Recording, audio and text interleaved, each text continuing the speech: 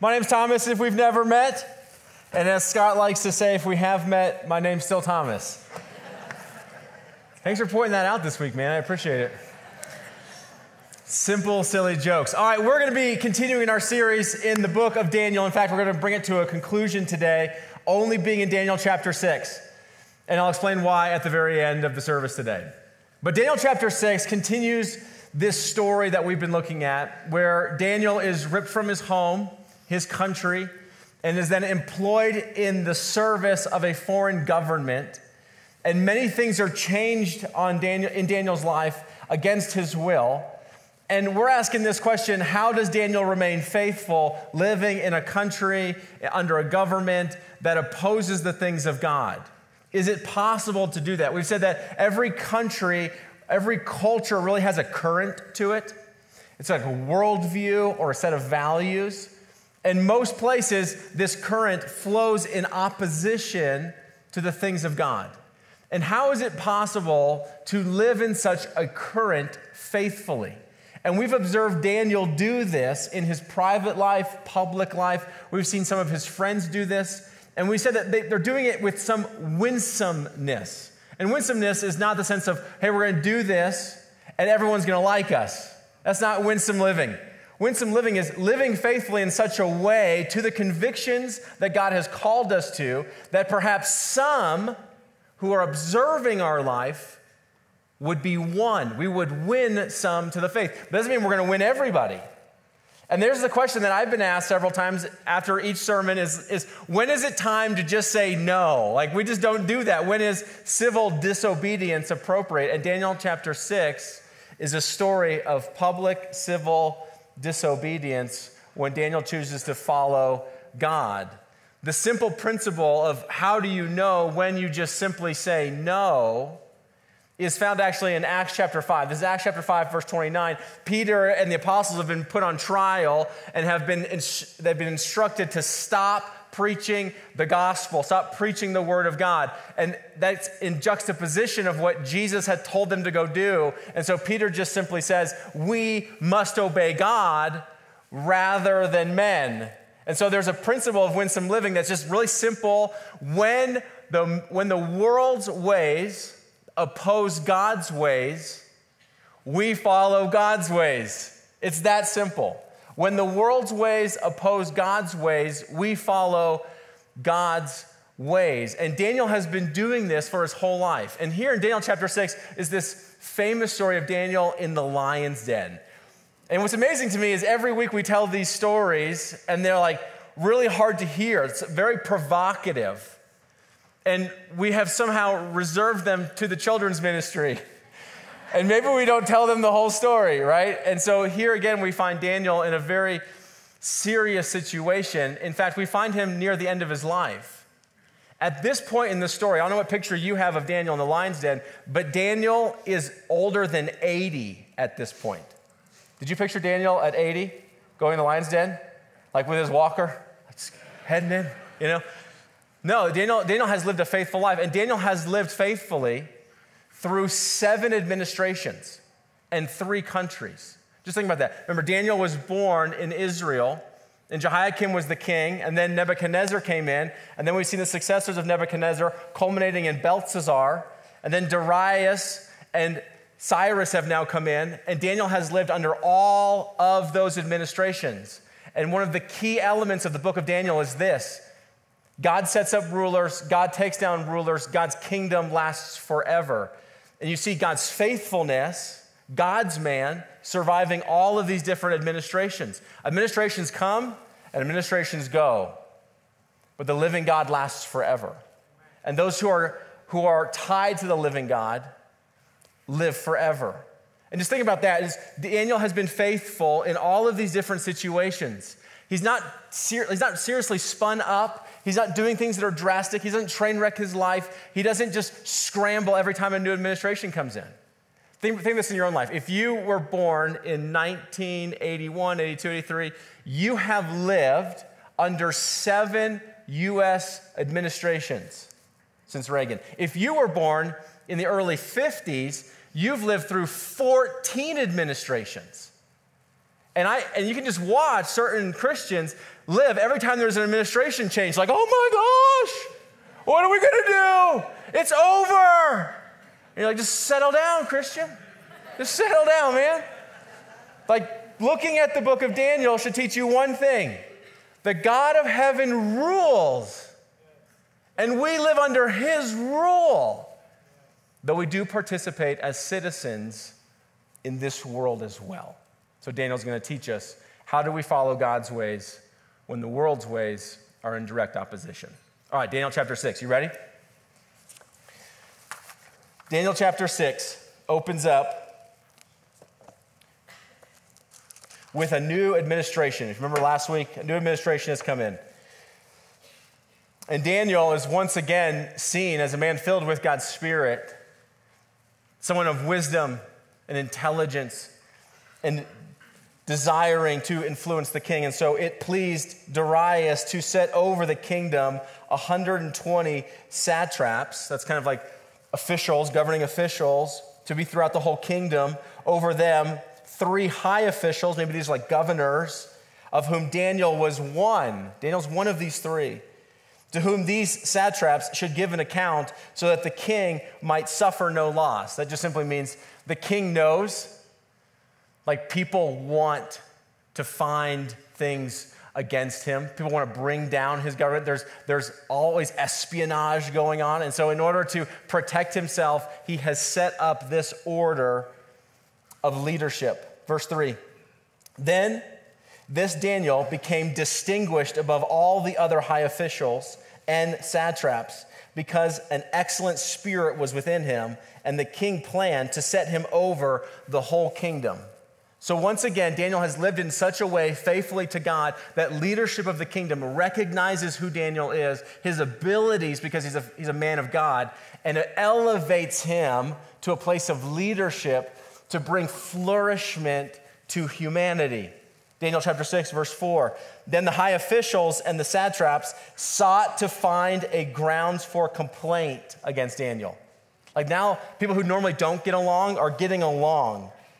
And any fault, because he was faithful and no error, against Daniel with regard to the kingdom. But they could find no ground for complaint or any fault because he was faithful and no error or fault was found in him. Then these men said, we shall not find any ground for complaint against this Daniel unless we find it in connection with the law of his God. So these other governing officials that are probably jealous of Daniel, who are not won over to Daniel, who hate Daniel and would like to remove Daniel, get together and form these political alliances to get rid of Daniel. And they create this hit job, essentially, of let's dig up dirt on Daniel so that we can get rid of him. See, if you live winsomely, not everyone's going to like you, just like we said. Like the Apostle Paul writes to Timothy, this is 2 Timothy chapter 3, verse 12. Everyone who desires to live a godly life in Christ will be persecuted. Everybody. That includes you, that includes me. And so we shouldn't be surprised when fiery trials like this come upon us, like Peter says, as though something odd was happening.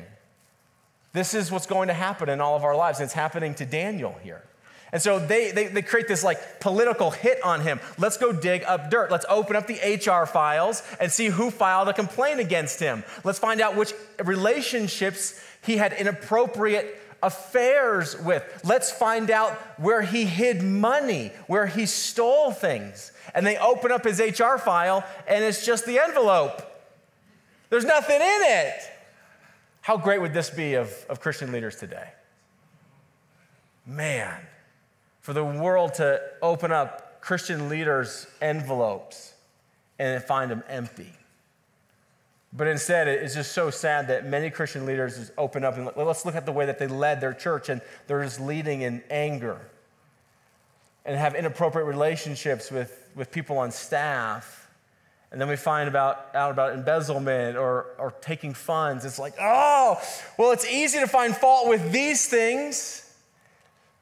But how would it be if the Christian leaders today, if you and I lived lives like Daniel, where they open up our files and they're empty? There's nothing to bring an accusation against you.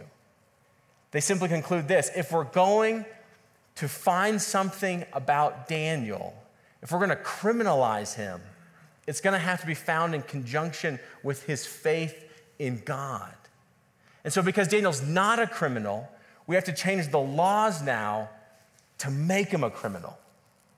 And that will happen to Christians in this world, where your faithfulness to God today is legal, and then one day changed to what you're doing today is illegal. And it's not because you are a criminal, it's because the laws have been changed to make you a criminal. What do? Well, Daniel has a plan. So here's their plan first. Then these officials and satraps came by agreement to the king and said to him, "Oh, King Darius, live forever." Like they're just flattering him. What's the issue that we found with most of the kings in Daniel? What's their character flaw? Pride, right? So they're playing to his pride. And man, pride can really mess us up. We start believing our own headlines. And so here they come in, "Oh, Darius, live forever." All the high officials of the kingdom, the prefects and the satraps and the counselors and the governors are agreed that the king should establish an ordinance and enforce an injunction that whoever makes petition to any god or man for 30 days, except to you, O king, shall be cast into the den of lions. First thing, this king has a den of lions. Like, man, that just seems like Austin Powers-esque, right? Like, we have sharks with lasers. What should we do with them? Like, here's this king. He's like, we have a den of lions. Awesome. They have a den of lions. And so here they're trying to leverage this king to use this execution system in their favor. Like, they can't just throw anyone in the den of lions. And so they come to him and they flatter him. "King, you are so good." And now the king has set them up so that he wouldn't get played, right?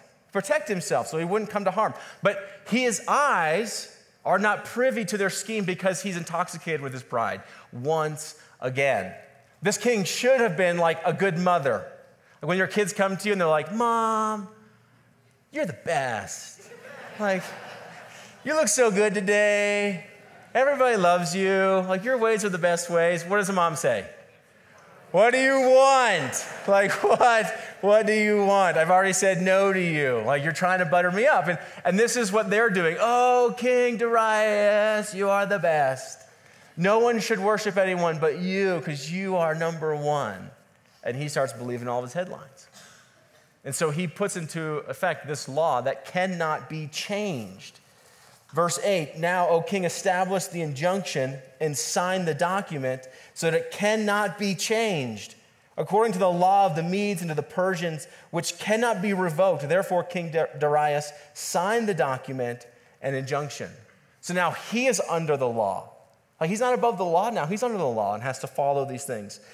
Verse 10, "When Daniel knew that the document had been signed." So Daniel's not acting in ignorance. He doesn't find out later that his actions now are going to be criminal. He knows this. This is the civil disobedience piece. When Daniel knew that the document had been signed, he went to his house where he had windows in his upper chamber open toward Jerusalem. He got down on his knees 3 times a day and prayed and gave thanks before his God, as he had done previously. Then these men came by agreement and found Daniel making petitions and pleas before God. And they're going to scurry off and tell the king. This is a setup. It's a pure setup to do away with someone that they do not like. And the only fault they can find in this man is his faithfulness to God. So when Daniel hears that the document has been signed, that it's illegal now to pray and make petition to anyone besides the king, the first thing he does is what? He goes and prays. Now here's the thing. The first thing he does is what he's already been doing. This is not the time that Daniel begins a prayer life. This is oftentimes how we as Christians respond. When all else fails, when I have done everything I could, well, let's pray. That's not Daniel. Daniel's the one that goes, retreats to his prayer life that's already established. You saw it in the text. He prays 3 times a day with his windows open towards Jerusalem. And his prayers, look at his prayers. He gives thanks first. You think about that? Like the document signed, the first thing Daniel does is he kneels down and he gives thanks to God. Is that the first thing we would do in the middle of a crisis? The first thing he does is he gives thanks. And then in his prayers, there are pleas and petitions. But he retreats to what he has already been doing, because here's the truth. Character is not built in the middle of a crisis. A crisis does not establish your character. It simply reveals it. It just reveals it. Like everybody is like a Gatorade water bottle. You just don't know what's inside until it's squeezed. And when your life is squeezed, whatever character, whatever prayer life, whatever faithfulness you've already been practicing, it's just going to come out. And so if you're not right now in the lion's den, this is the time that you develop an internal character of faithfulness with God so that when life squeezes, something else besides us comes out. We want our faith to come out. We want our assurance in God to come out.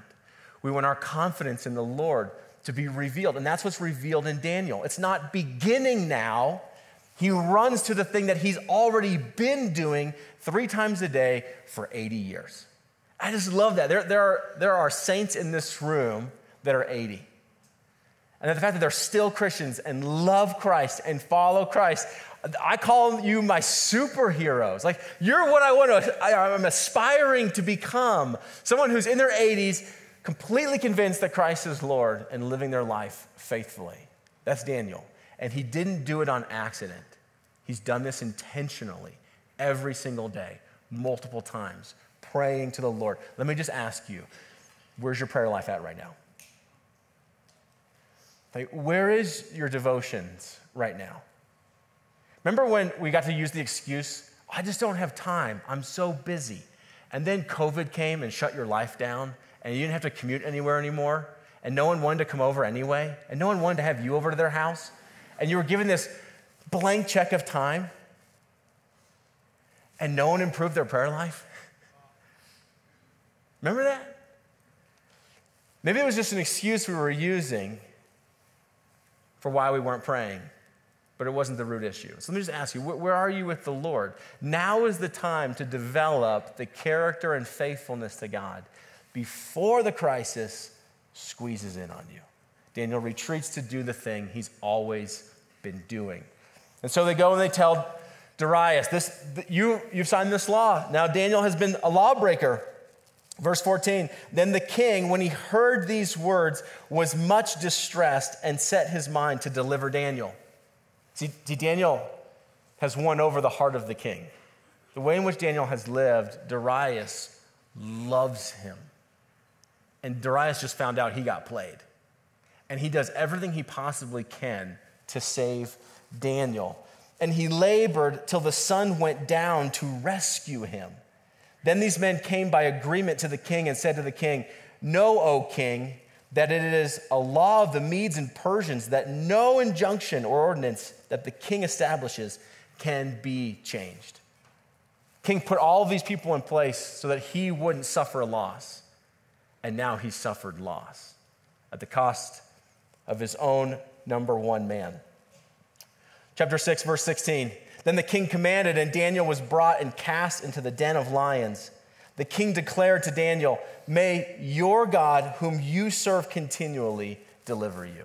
I love this. A pagan king who knows Daniel's faith. He's aware of how Daniel has lived. He has not lived his faith privately. So here's Darius saying, Daniel, may the God that you're devoted to, that you love, may he be able to save you. He delivers Daniel over to the hands of God. And a stone was brought and laid on the mouth of the den, and the king sealed it with his own signet and with the signet of his lords, that nothing might be changed concerning Daniel. Then the king went to his palace and spent the night fasting Normally the king sits and is fed and served, but he rejects all of that. No diversions were brought to him. The sleep fled from him. Then at break of day, the king arose and went in haste to the den of lions. He's running to the den early in the morning. And he came near the den where Daniel was. He cried out in a tone of anguish. The king declared to Daniel, "O Daniel, servant of the living God, has your God, whom you serve continually, been able?" He wants to find out, can God do this? Has he been able to deliver you from the lions? Then Daniel said to the king, "O king, live forever.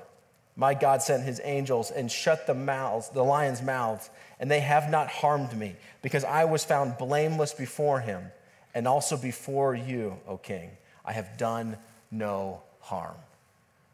So here's the story that you're familiar with maybe. That here's a man of faithfulness that is set up to become a criminal so that he would be put to death, so that their political ambitions could be met. And the king who loved Daniel has to follow the rule of law and throw him in this den of lions. And yet God proves to be able to shut their mouths. And we look at this and go, man, that's amazing. Daniel is cast into a pit and the mouths of the lions are shut. And at first I think, man, we always emphasize the fact that it's a miracle that the lions' mouths were shut. And I think now it's a miracle that Daniel's hip wasn't broken, like falling in, you know? Just kidding. Just want to make sure you're awake. But the question is this: is God able? Because you know, if they're planning and scheming to get rid of Daniel, it doesn't happen just one day. Daniel's faced with these threats daily. He's probably antagonized at work daily. He's probably tried to be falsely accused daily. There are people that intend him violence daily. He's been living with this for a long time. The story of the lion's den isn't simply that Daniel was thrown into the lion's den. The story of Daniel is that he lives in a den of lions, wanting to devour him daily. And if you've ever lived there, it's a terrifying place. It's like, God, are you able? It's a lonely place. God, do you see me? And then you're praying, and it just seems like this is landing on deaf ears until the Lord answers you. Now, I know Daniel's story just seems so far removed of civil disobedience, praying to the Lord, and the Lord rescuing him. But there are many, many modern examples. I'll give you one from the story of Martin Luther King Jr. Right after they had begun the Montgomery boycotts, which happened in December of 55, going into the year 56. They were down in Alabama, and they were protesting in civil disobedience racial discrimination of public transportation. And it had gotten pretty bad. And Martin Luther King Jr., who's also a preacher, gave this message on Sunday morning entitled, "Our God is Able." This is what Luther writes. After the Montgomery bus protest had been undertaken, we began to receive threatening phone calls and letters. At first, I took them in my stride, but as the weeks passed, I realized that many of the threats were in earnest. I felt myself growing in fear. After a particularly strenuous day, I settled in bed at a late hour when the telephone rang. An angry voice said, "Listen," expletive, "we've taken all we want from you. Before next week, you'll be sorry you ever came to Montgomery." I could not sleep, he said. It seemed that all my fears had come down on me at once. I was ready to give up. In this state of exhaustion, when my courage had almost gone, I determined to take my problem to God. I bowed and I prayed aloud. I am here taking a stand for what I believe is right, but now I am afraid. The people are looking to me for leadership, but if I stand before them without strength and courage, they too will falter. I am at the end of my powers. I've come to the point where I can't face it alone. At that moment, I experienced the presence of the divine, as I had never before experienced it. It seemed as though I heard an inner voice saying, stand up for righteousness, stand up for truth. God will be at your side forever. Almost at once, my fears began to pass from me. The outer situation remained the same, but God had given me an inner calm. 3 nights later, our home was bombed. Strangely enough, I accepted the word of the bombing calmly. My experience with God had given me new strength and trust. I knew now that God is able to give us the interior resources to face the storms of life. I see, this is a common experience for the men and women of faith. That they are antagonized, persecuted, oppressed, and it feels isolating. It feels like you're the only one standing up for righteousness, for the truth, for the things of God. And the first place to go is the place we should have already been in our prayer life with God, that He would strengthen the interior of your soul for the storms of life, to have a calming presence come over you and say, new administration, same story. God is faithful. Now you hear that and you think of Daniel and go, well, he got delivered. Like, he got to be saved. I don't know if Daniel thought that. I wonder if after 80 years he's like, what does a guy got to do to get out of here? But the Lord preserves his life again. But that's not true of everyone that we celebrate of their great faith. Hebrews chapter 11 recounts all of these dear saints of great faith and wonderful deeds that they saw God do. Verse 32 kind of gets to the end of this list of Abraham and Isaac and David, and just goes on. And then verse 32 says, and what more shall I say, for time would fail me to tell of Gideon, Barak, Samson, Jephthah, and of David and of Samuel and the prophets who through faith conquered kingdoms, enforced justice, obtained promises, stopped the mouths of lions. Then 36, others, their story didn't end that way, others suffered mocking and flogging and even chains and imprisonment. They were stoned, they were sawn in two. They were killed with the sword. They went about in skins of sheep and goats, destitute, afflicted, mistreated, of whom the world was not worthy. Not everybody's story ends like Daniel's story. The mouths of lions are not shut. But here's the good news. Jesus is the better Daniel. God loves you so much and wants you to know the victory, either in preservation of life or the giving up of life, that his son Jesus Christ came to live as an exile of heaven in earth, as a foreigner, a sojourner, a life of faithfulness to his God. And Daniel's story simply just foreshadows what Jesus would do ultimately for all people who would believe in him. You see, Jesus had conspirators against him.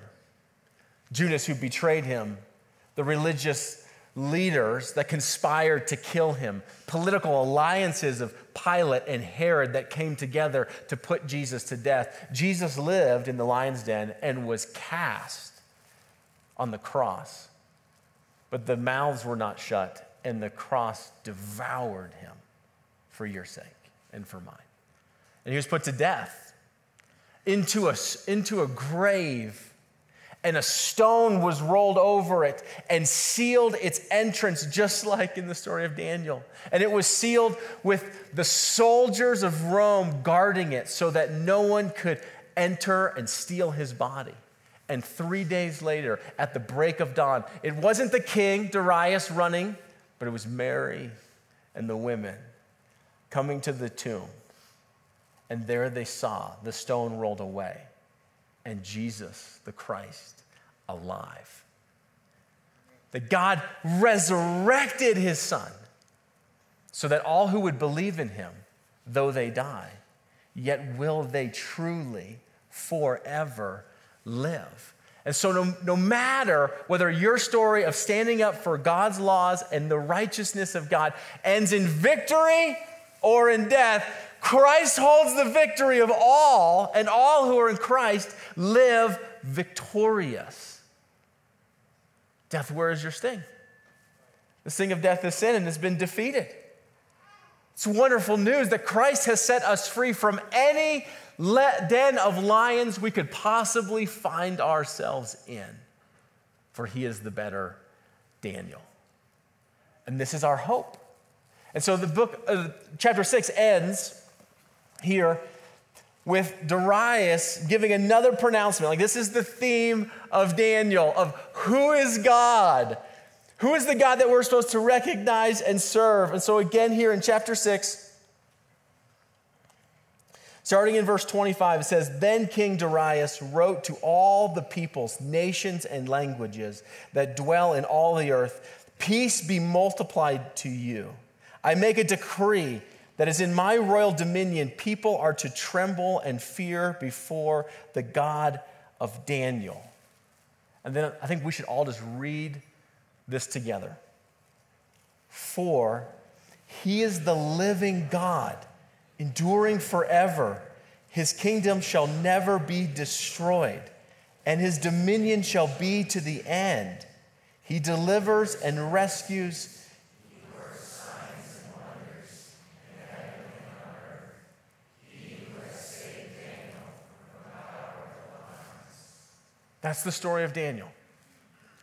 That we serve the God whose dominion is over all, whose kingdom is from generation to generation, the beginning to the end. And his son Christ has come to give all of those who belong to him victory over death. Oh, it's so good to be reminded of our confidence, sure and true, to be able to face whatever comes next. Now, here's how I'd like to end today, is the story of Daniel revolves around Daniel and his friends who are taken into public service in the Babylonian Empire. And there they have to be faithful stewards working in government. And they don't keep their faith private, but they're able to live in such a way with insight and wisdom, with the Spirit of God filling them, that is faithful and true. And I just had on my heart so many people here at Calvary that work in the sector of public service. And so what I'd like to do is, if you'd be willing, if you work as a first responder, law enforcement, fireman, paramedic, if you work in the schools as a teacher, administrator, if you work for the city, if you work in local, state, or national government, if you work in some sort of public sector, would you be willing just to stand? And I just want us to pray for you as we conclude our series.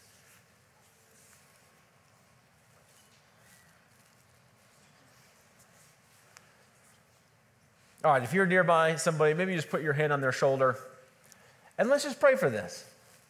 Because we want to live in such a way that draws the attention to the love of God. And so, Father, we just come before you, and I think of these women and think of these men who serve us. Like, they're public servants. And they serve our city, and they serve our state and our country. And it's not always easy, Lord, to hold the positions that they hold. And if it goes well with them, it goes well with us. And so, Father, I pray that you would put your hand of blessing on them, that you would mark them out like Daniel's, that those who serve with them and over them see their faithfulness. I pray that you would bless their work. I pray that more good would come from them and their office and their position than anyone else that serves with them. So that many would come to know the name of God, the love of Jesus Christ, the salvation for them. And so, Father, I just pray that you would guard them, that you would guard their hearts and their minds in Christ Jesus. Father, I pray that you would keep them humble. I pray that you would keep them teachable. Father, I pray that you would continue to use them for your purposes. Give them great courage and strength and confidence for the days ahead. And I pray that too for all my friends in this room, no matter where they work, no matter where they live. Father, I pray that we would be salt and light in this world, faithful to the things of God, confident that you will see us through. It's in the mighty name of Jesus we pray. Amen.